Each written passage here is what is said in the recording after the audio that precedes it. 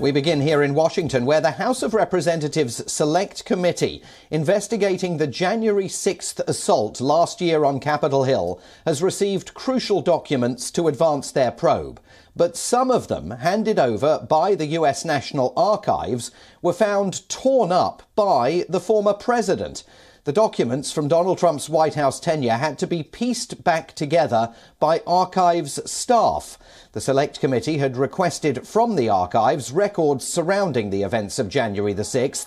Those included presidential diaries, visitor logs, handwritten notes from then White House Chief of Staff Mark Meadows. They also requested a draft executive order on election integrity that members of Congress suspect may shed light on the former president's determination to overturn the outcome of the 2020 presidential election. Donald Trump sued the committee and the archives last October in an attempt to block the disclosure of the records, but the case ended up before the US Supreme Court and it declined to stop the documents' release. So almost 800 pages of documents were handed over to the National Archives and Records Administration. Documents obtained by the January 6th panel include diaries, staff schedules, handwritten notes, speeches and remarks. The archives said in a statement that some of the documents were found to have been torn up and then reassembled. Thousands of Trump supporters, of course, stormed the Capitol on January the 6th last year. The assault was fueled by false claims made by Trump that his election defeat was a result of fraud. The attackers sought to stop Congress from certifying Joe Biden's victory. More than 700 people have been charged in connection with the riot. More than 100 police officers were injured, while 7 people died in connection with the events of January the 6th. Donald Trump, meanwhile, continues to tease another run for the presidency.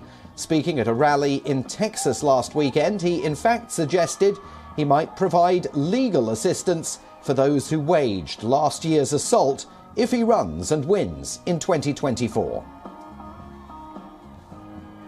If I run and if I win, we will treat those people from January 6th fairly.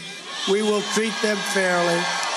And if it requires pardons, we will give them pardons because they are being treated so unfairly.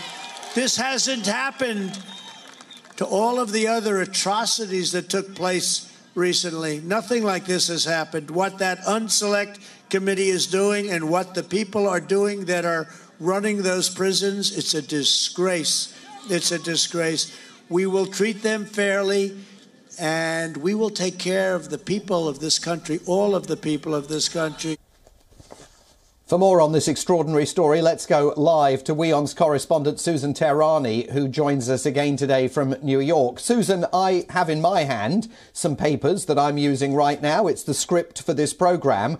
I will, in all honesty, probably recycle them once it's over. But this is absolutely extraordinary. The President of the United States, according to the National Archives, Donald Trump, was in the habit of routinely ripping up and crumpling and throwing away papers that, under normal circumstances, would have made their way to the National Archives as a record of his presidency. What are the consequences of all of this for the former president?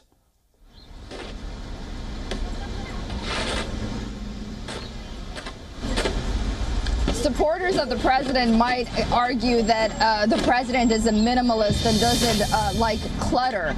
But in all seriousness, I think, according to constitutional scholars, it all depends at the end of the day, right? You know, it could be a crime considering that if he's destroying government property and, you know, considering the fact that he was president, you know, these are documents that are from his administration. So if his intent was to destroy evidence and government property, then that would be a problem. And this is a direct quote, again, from a constitutional scholar, that a president does not own the records generated by his own administration.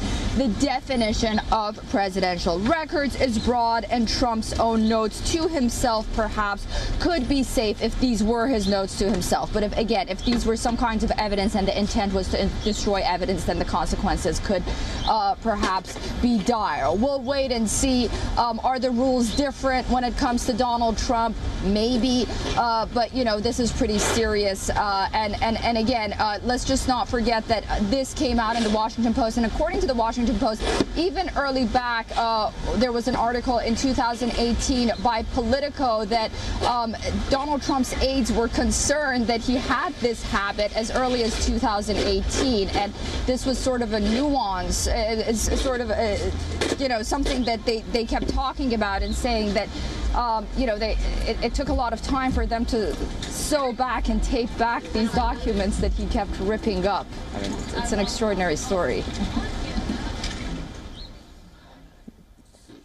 Yeah, quite extraordinary. And this habit apparently dates back to when he was running his own business. He was in a habit there of throwing documents away that he didn't think had any useful purpose after they were over. But Donald Trump went to the legal mat to try and stop this paperwork from getting into the hands of the House of Representatives Select Committee.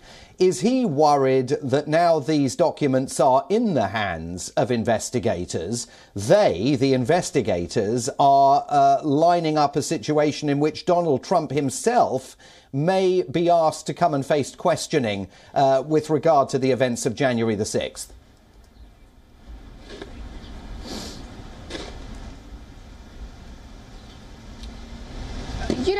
This panel has been very questionable and has become very bipartisan in a lot of ways, because we also saw, Republican representatives come out and say that should the Republicans take over 2022, they're even going to start investigating the January 6th panel.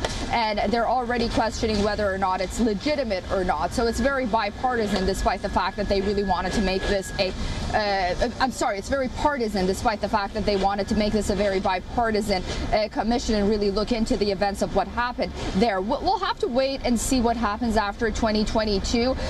But whether or not they can convince Donald Trump himself to really come in and answer questions is yet to be seen. I think a lot of his supporters are also banking on the fact that the Russia spy investigation and the Russian meddling investigation turned out to be a hoax. The fact that he was impeached and then acquitted was a hoax. So, he's playing a lot of that.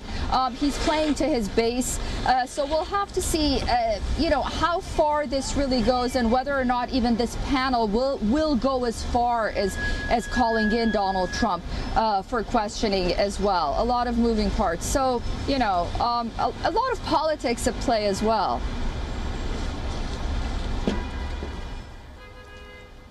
I'll tell you what, Susan, this is definitely a story you and I are going to be coming back to. Susan Tarani, WION's correspondent, live for us today on the streets of New York City. Thanks very much once again for being with us.